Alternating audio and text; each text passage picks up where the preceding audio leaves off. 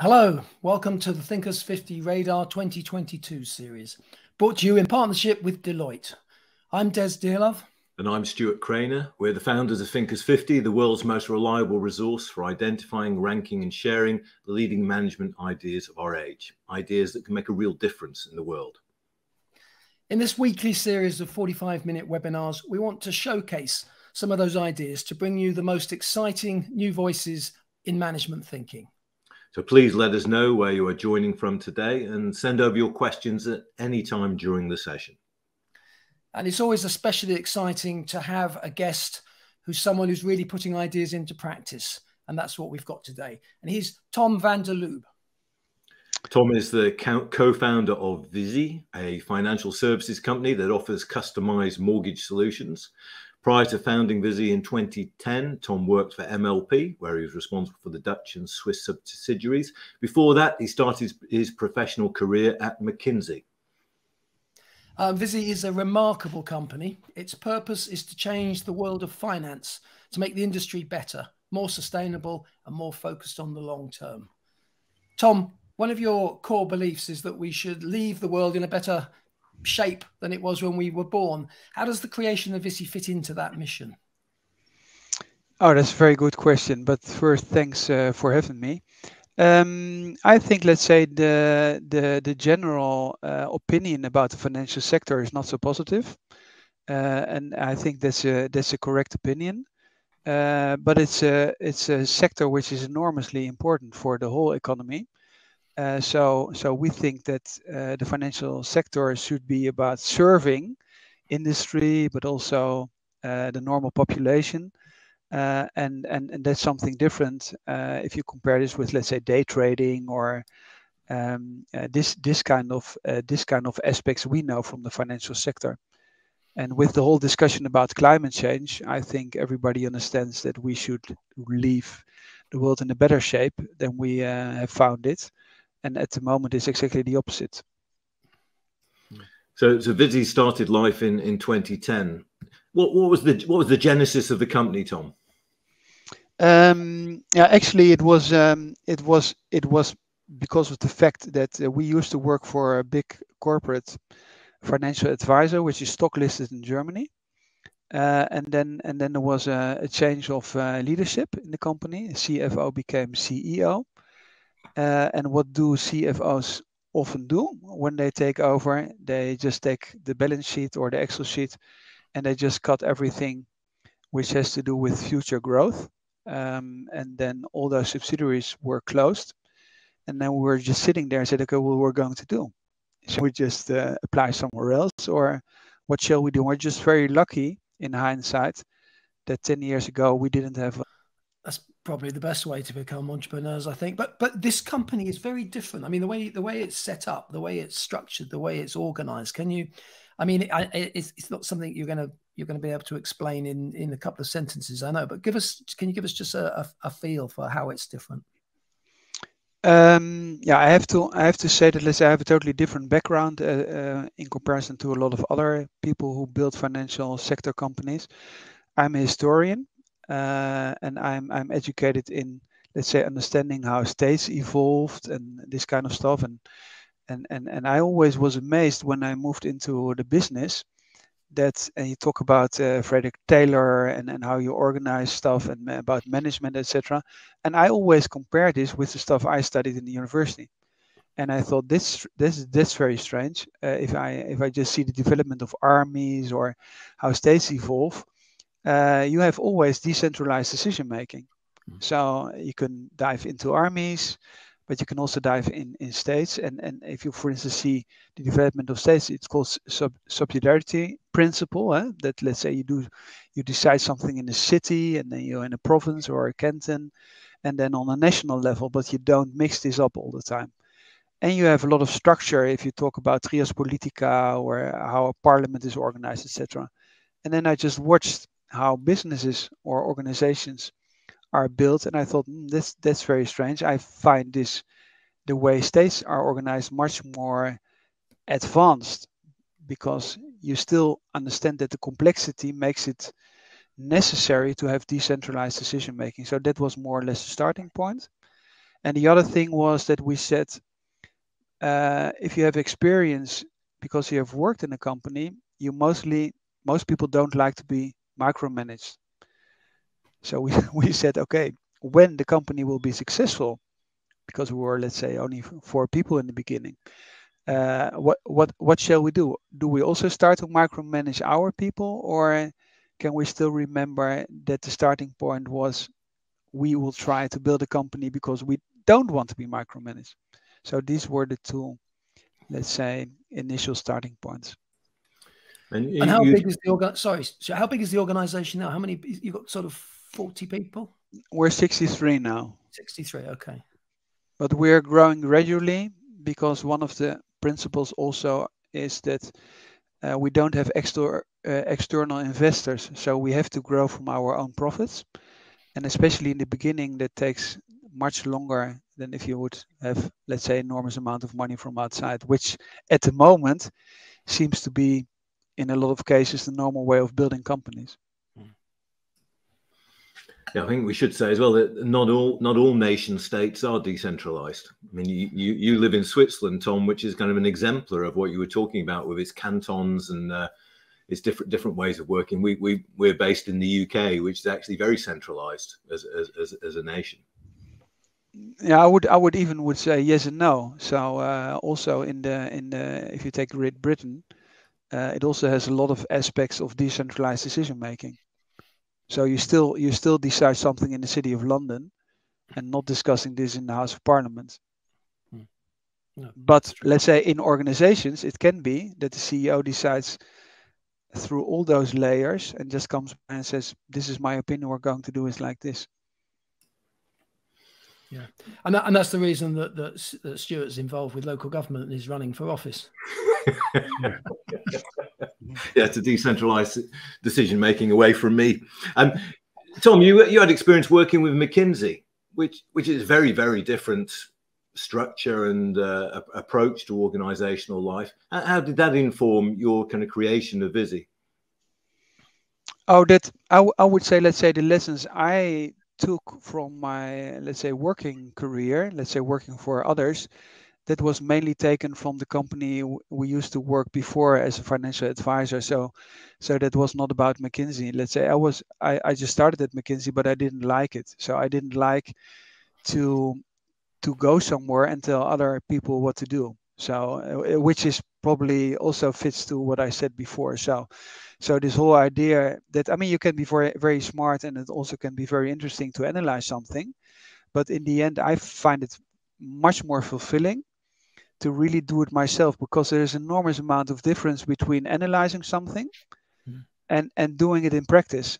So a lot of people were able to analyze stuff, but if it would be so easy, then a lot of smart McKinsey consultants would be extremely good entrepreneurs, which is not the case. So it must be probably more difficult to build something than to analyze something. Yeah, and the model that you apply at Viisi, I mean, it has been described as holacracy. Is that a term that you recognize and think about, or do you see it more as a kind of a unique culture? I would say both things are correct. So on the one hand, holacracy has a lot of principles taken from sociocracy, which, by the way, is a Dutch invention. But let's say Brian, who developed with the IT background holacracy, made a very practical model out of this sociocratic principles. So if somebody wants to start with decentralized decision making, holacracy is a good starting point. But from the beginning, we said we're not building a holacracy company, because one of the main aspects, for instance, in our company, wouldn't be, let's say, taken very seriously by Brian Robertson, because in our model, the one who leads a team or the company is chosen by the team members, which in holacracy is not the case. And the other thing is also that we have a rotation principle. So, and that's the link, for instance, to the Swiss government, but it's the old Republican principle that if you have a team, let's say, of 4 or 6 people, then every half a year somebody else is in the lead of the team.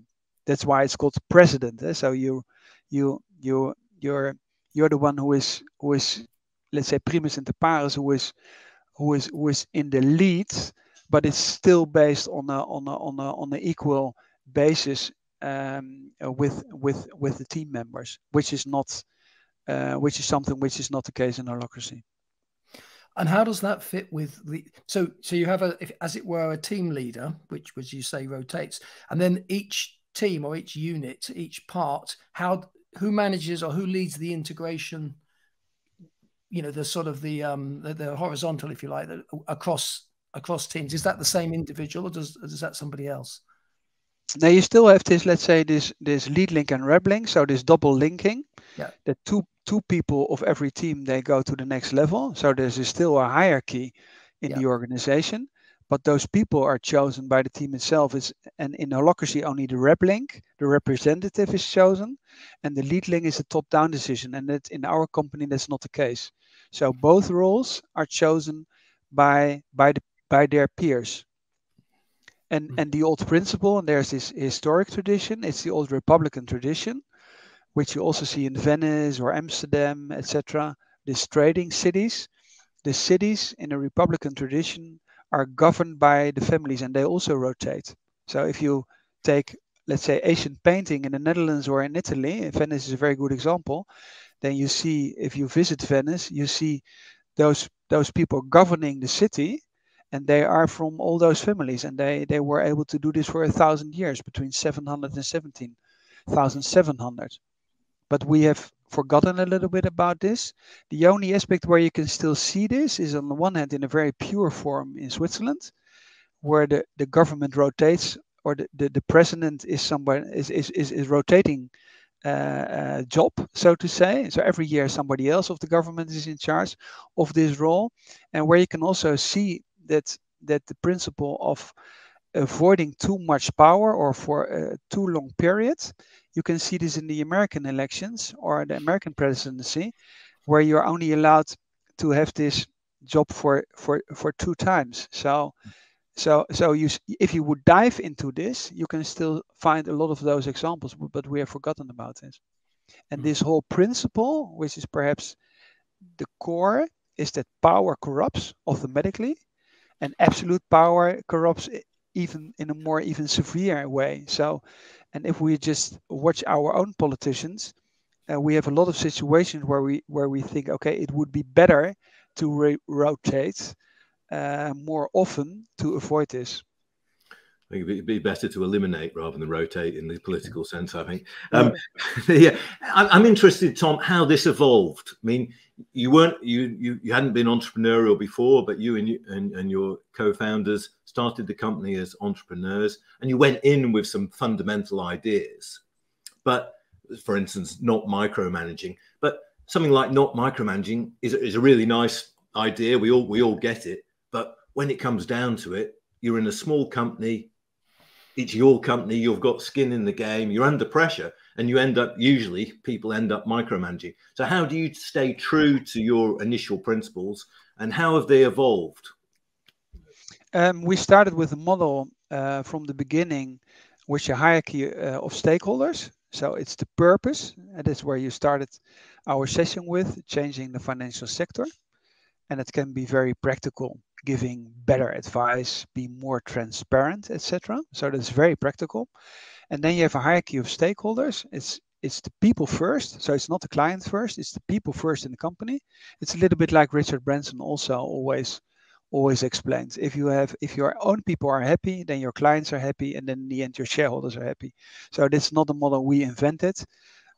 Most small and medium-sized enterprises do it in exactly the same way, and then you start to evolve around those core principles. And then you take, as an example, you decide that if you hire people who do the work, they decide together. Let's say in a small company, then you decide together who are you going to hire, and then you're starting to discuss what other, let's say, topics do you have, and then the system evolves.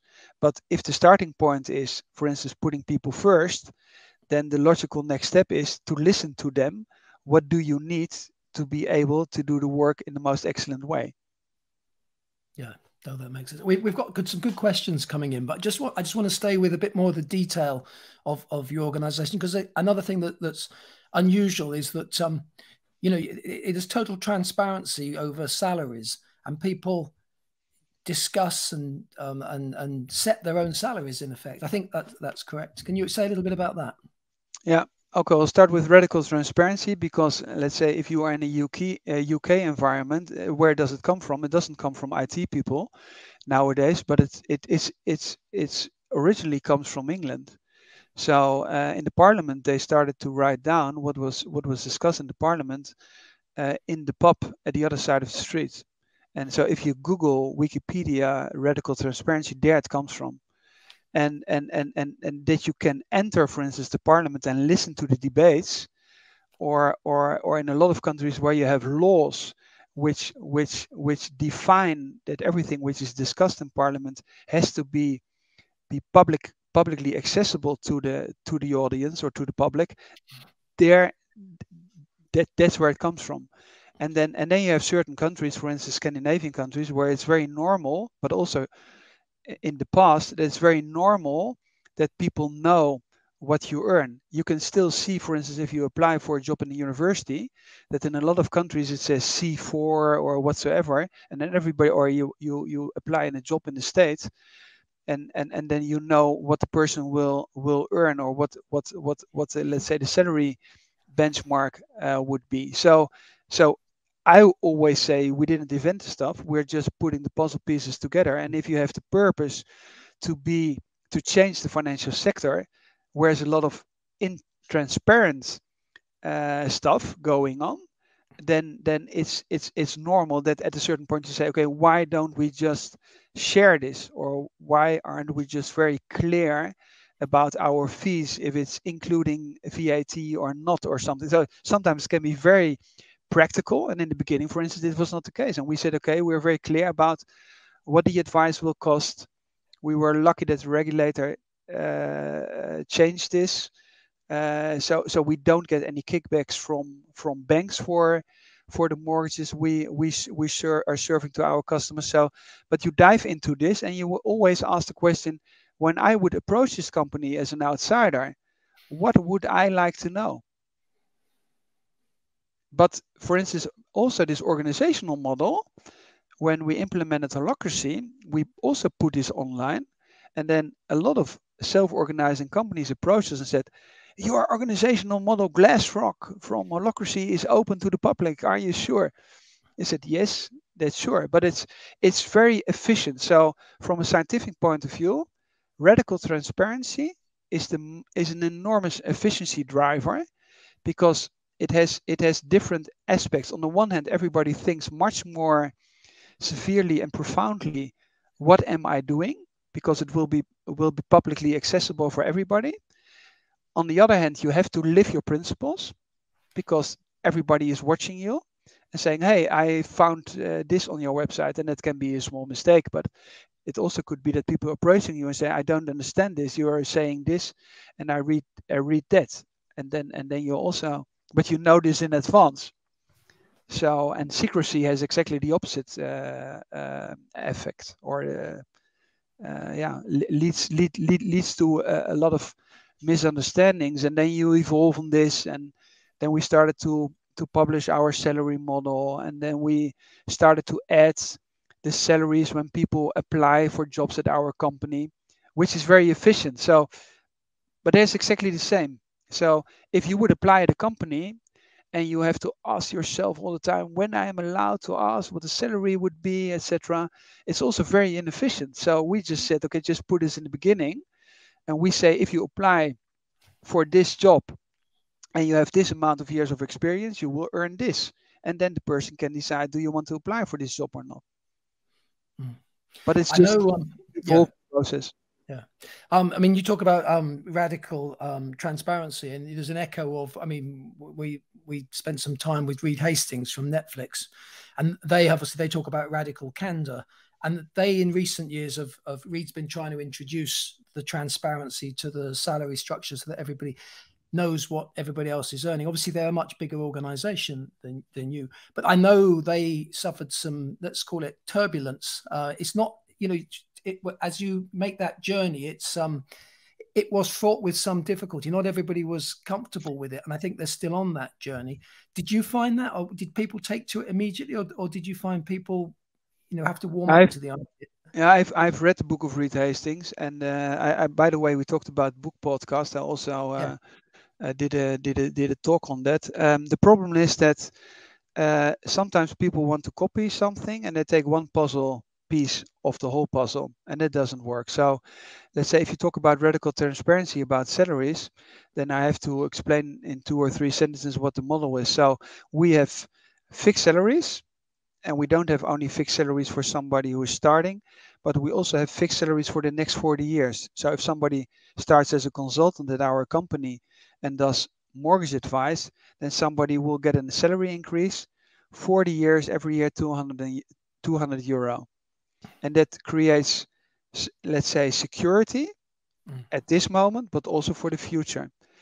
Then there is a totally, we have split salary from performance reviews, for instance, and we don't have any bonuses. I mean, Reed Hastings in Netflix, he tries to mix a lot of stuff, but if you still, for instance, have bonuses, and you want to, let's say, I think he's trying to get rid of the bonuses. I don't know how that's going. I mean, last time I saw him, he was saying, you know, no bonuses. But okay, perhaps he abolished it, but that's something which, for instance, is the same with Google. So if you talk a lot about psychological safety, and you write a lot about Amy Edmondson, and on the other hand you have a bonus system, then why should people work together? Because they know that the remuneration will be based on their individual performance.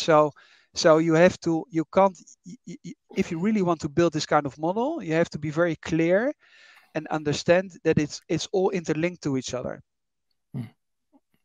Yeah, that makes sense. Well, let's go to some questions from the audience. First one from John Coleman. I think it'd be good to clarify, because people might not be clear on what these terms are. He says, what's your view on how sociocracy differs from holacracy? Can you explain the two terms as you understand them? Because they might not.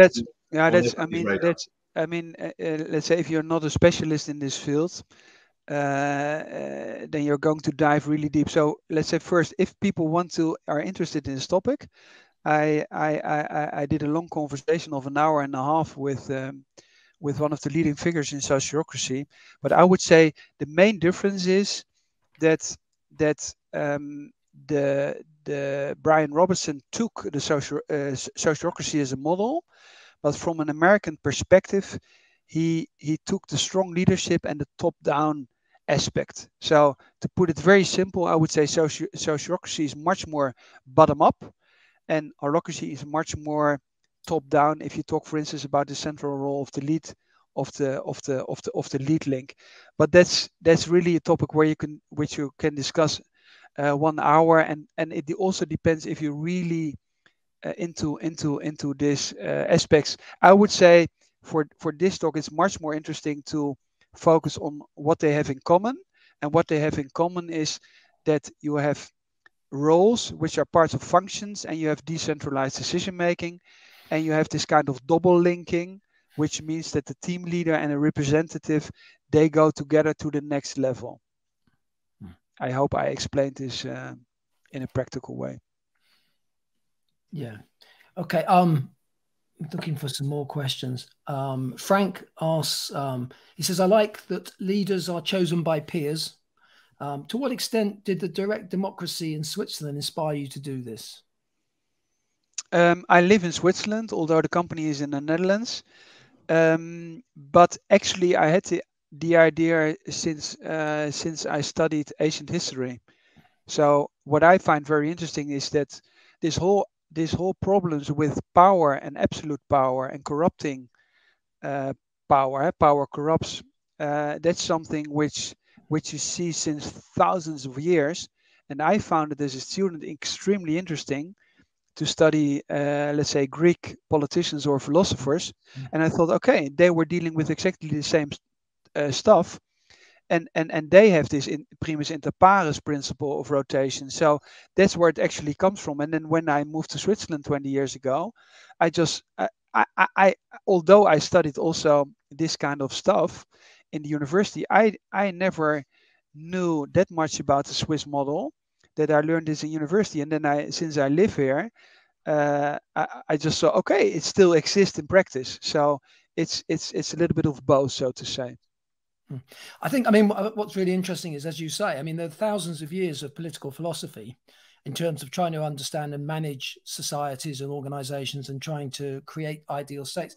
And yet business and management seems to just have binned all that and gone to its own, command and control sort of model initially, a very mechanistic.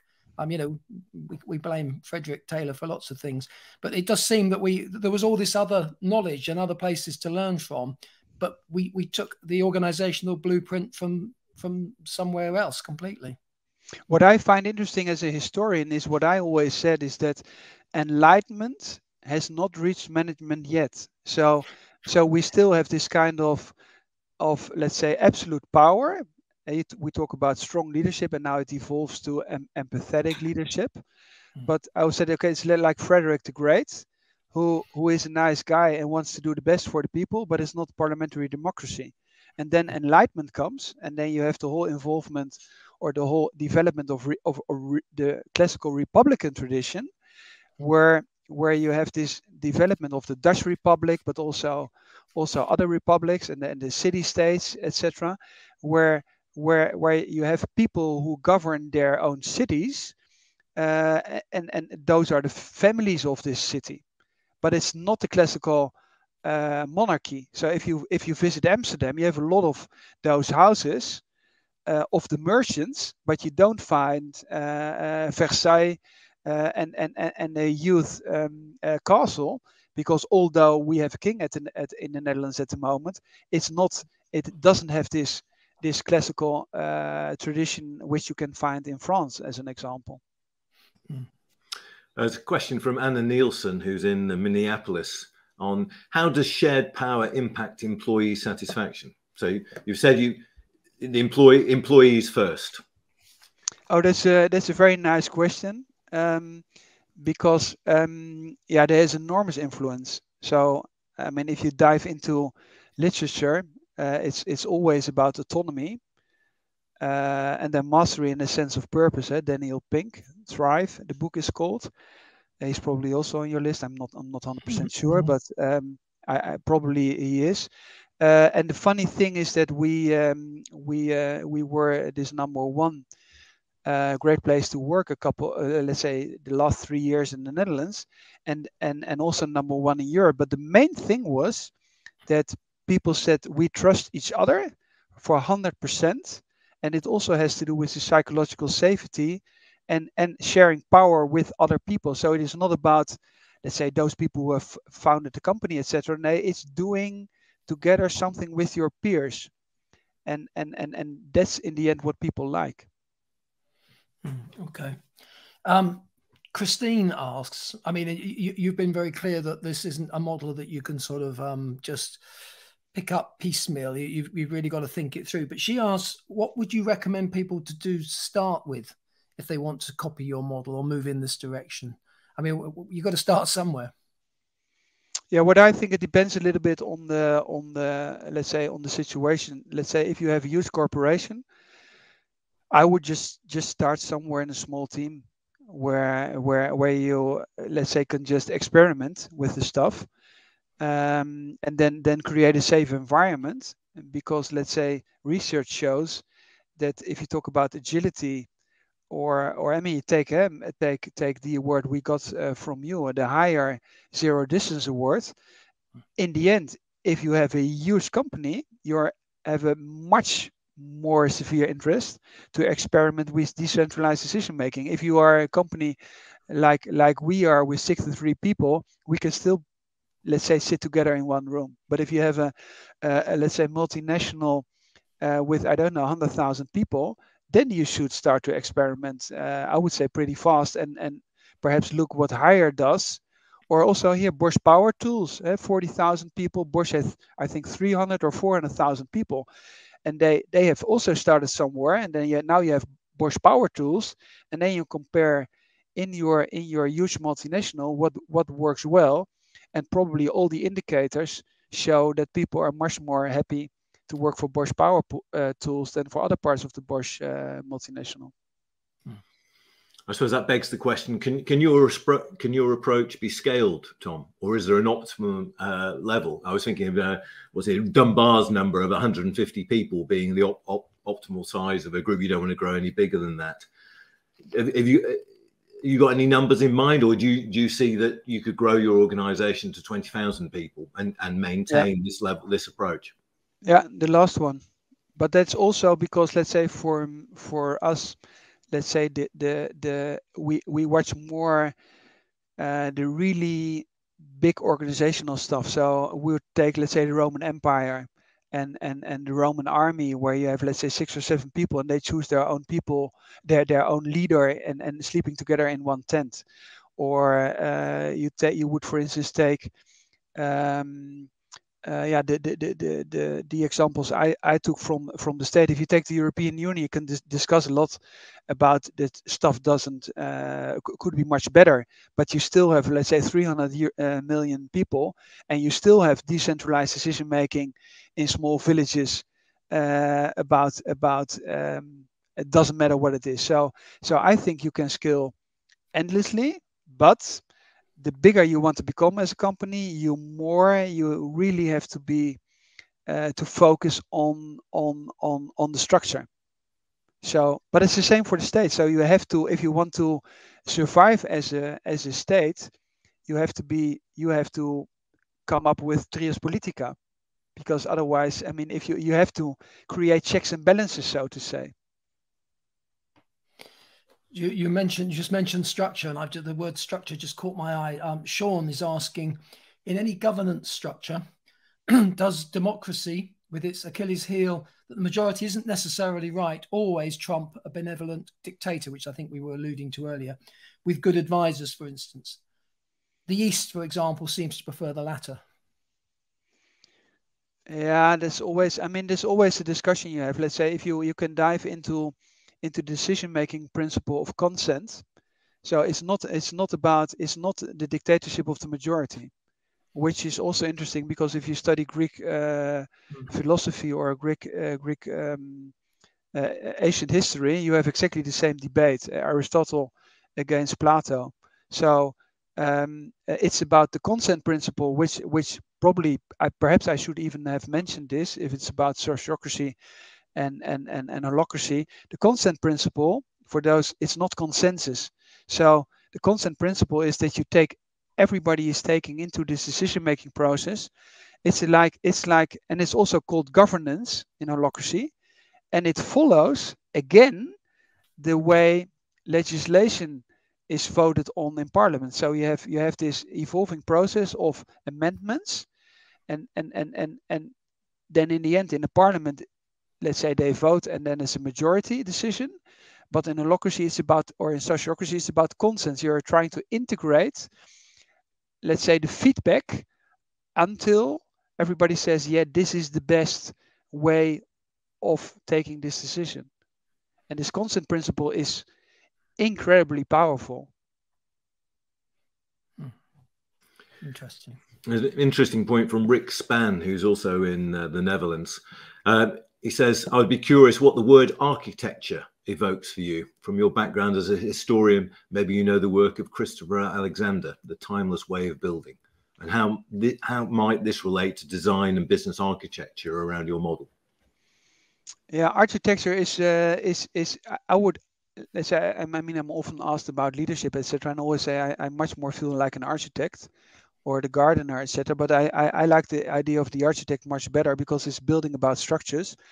But the funny thing is, we were invited to speak on a conference about urban development, about self-organizing structures. So there are a lot of parallels about this, because if you watch, for instance, city development, and it is also an example which is often mentioned also by Lalou in Reinventing Organizations, or You see it, Tony Hsieh of Zappos, etc. The funny thing is that when cities grow, they become more productive, but this evolves somewhere automatically, and with companies it's exactly the opposite. So the bigger companies get, the less productive they get. So it goes down again. With cities or ecosystems, it's not. But why do we use the word ecosystem? Because in nature this also works, but there is this kind of architecture, and it can be rainforest or a city development or states, etc. So I think architecture is a pretty good word for this. I know the Jiang Rui Min, the CEO of Hire, he was asked, did he see himself as the captain of the ship? And he said, no, he doesn't see himself as the captain of the ship. He sees himself as the architect of the ship. Yeah. What I find, when I spoke at a Hire conference, what really blew my mind was that he talked about von Moltke, which is a German general who lost against France, Jena, and the German army, which was superior. I mean, we don't want to talk about this a lot, but this decentralized decision making, which was also adapted by let's say the American army after the Second World War, was more or less wrote down by von Moltke, and the CEO of Hire was using this, and I thought, incredible. This guy is sitting in China, and he is mentioning Hire because he is mentioning von Moltke, because in the German language you have words for this, and they are not translated in American army literature. It's about Auftragstaktik and Befehlstaktik. And Auftragstaktik means you have your mission. It's a mission, and people on the ground, they have to decide for themselves. And if you read, for instance, the book Why Leaders Eat Last, and you have these special elite groups, they exactly function in the same way. They have a mission, but together on the ground, because situation changes all the time, they decide for themselves what is the next step to be taken.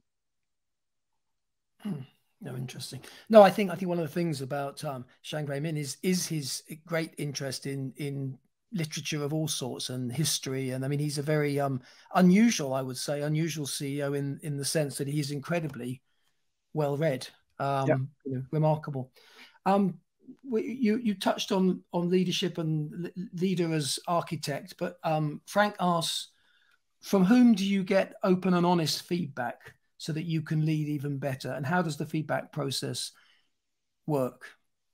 Yeah, that's very funny, because let's say the question is in the framing where we're not in.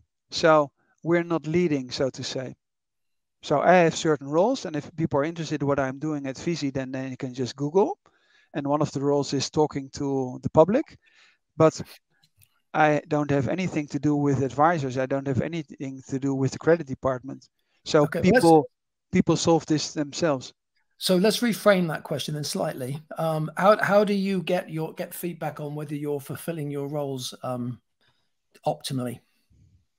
Yeah, I'm just a member as everybody else in certain teams. So for instance, I'm in the media team, and when I write something and my colleague doesn't like it or says I write it differently, then I get feedback. It's a little bit like the Bono model of the hats. So you're just wearing different hats, but for instance, I'm also not the CEO. So I'm just one of the visionaires, and we also don't have business cards. So everybody is called the visionaire, and that's it. And then you have those roles, and then depending on the time you Google my roles, you find different roles. Oh, that's interesting. So it's fluid. That's it. Interesting. Do you think the Dutch culture is more open to this sort of organizational model? Yes, it is. The funny thing is that in the last in the book of Amy Edmondson about psychological safety and also decentralized decision making, on the last page of the book, she reflects on this. And then if you, for instance, have this power distance, which is in Scandinavian countries and also in the Netherlands, is much lower, and it's easier to implement it. So you could say if you have a Republican tradition and a very small power distance is much easier because people are much more used to this. But on the other one, having said this, if you see von Moltke and the German army, which is, let's say, like we have, let's say, learned about this in movies after the Second World War, it's always I always had the impression the German army, they're only shouting what other people have to do, and then only recently, 2 years ago, I found out that exactly the opposite is the case. That people in the battlefield had much more power, decentralized power, than in the American army. It was exactly the opposite. So I even, on the one hand, you have this power distance topic, which says Scandinavia and the Netherlands, but on the other hand, you have this idea of the Germans, which are very vertical oriented, and people are not allowed to take their own decisions, which is not the case. So I think it's much more complicated. But the Chinese, you would exactly say the same. So if you don't know higher, everybody would say, no, that's communism, and those people, they don't have their own opinion. And then you find out about higher, and then a lot of people with a very fixed idea of what China is would say, oh, it doesn't fit in my picture of what I think China is about.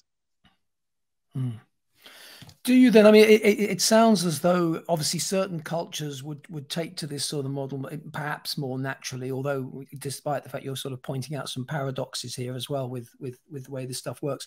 But do you think we're moving in this direction towards your model? Do you see more businesses doing this, or do you think that you're going to remain and some of these other organizations we've touched on are going to be outliers and people are going to continue to do business in the old sort of hierarchical way? Or is it a kind of inevitable sort of progression of history that history is moving in your direction?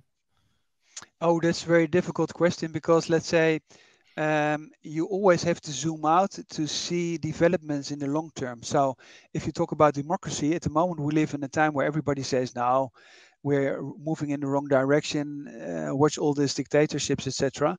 But I think in the end, let's say, if I want to be positive, and I think I am, then let's say from an organizational point of view, the more complexity you have, you can only solve this by decentralized decision making. So, and then you are back to Taylor. So if you make one model in a Ford factory, and you put people in a line, that's a different time you live in. If you compare this with the services oriented industries or companies we have now, where I think everybody is moving towards, and if you want to keep your people, then yes, you should give them freedom and trust them to take the right decisions, because they are clever enough to do so.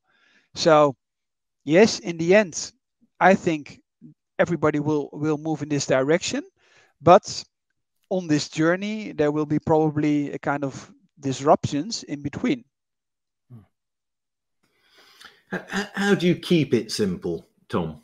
Because I mean, we all know that management and leadership, there's kind of basic, very, very straightforward principles in where you've got to practice, and what you've mapped out is some ideas which are kind of straightforward intellectually for you to grasp, but actually delivering on them and keeping it simple has proved beyond a lot of organizations. They add layers of hierarchy, they make it more complicated. How do you keep it simple? Yeah, that's a very good question, because it's very simple to make things very complicated, and very complicated to make things very simple. So, but to answer you with a very practical answer, we have this golden rule: treat other people like you wanted to be treated yourself, and that applies to everything. So one has to, if you have this kind of rule, and I think it applies everywhere and in any situation, you have to repeat it all the time. And if something happens where you think, okay, that was not the case, you have to, let's say, also, let's say with onboarding, and when a company grows, you have to repeat this all the time when you onboard people, so they feel safe. And then you're back about this environment of psychological safety, that people don't fear to speak up and say, I don't think this is in line with our golden rule. And that happens if you don't have to be afraid that you lose your job, that you lose your bonus. So this whole psychological safety and the salary model makes it much more easy for people on the one hand to show vulnerability and to say, we have more options. What do you think? Shall we move in this direction or in that direction? But also the other way around. You don't have to fear giving feedback to your colleagues because it doesn't have a negative, let's say, repercussion. That's also the case where, let's say, a lot of stuff is always discussed about the 60 degrees feedback. And I always say, how shall this work? You give feedback to somebody who decides on your bonus, or what's your logic behind this? So, but in the end, you need people and you have to put an enormous amount of effort in, on the one hand, hiring, cultural fit, and then repeating and repeating all the time. But it's for the Constitution, it is the same. Huh?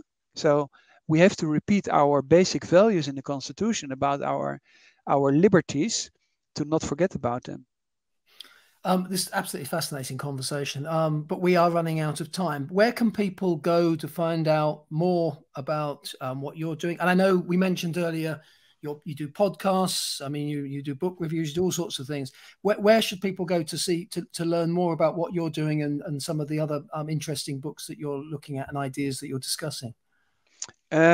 Yeah, we're very fortunate because of COVID. We did an enormous amount of different topics in the last 2 years. So if people are just interested in certain aspects, so you can just Google Viisi or my name, and then in combination with radical transparency, salaries, trust, golden rule, etc., and then you will probably find a lot of stuff also in English language. So. And otherwise, people can also connect if they have something very specific and they can't find it. They can just also connect on LinkedIn, and I will answer their questions. Tom, thank you very much. Refreshing and inspirational, I think. Tom van der Lubbe of Viisi. Thank you very much for joining us, Tom. And thank you, everyone, for joining us as well and asking such brilliant questions. Next week, we will be joined by Tamsin Webster. We hope you can join us then. Thank you. Thank you for inviting me.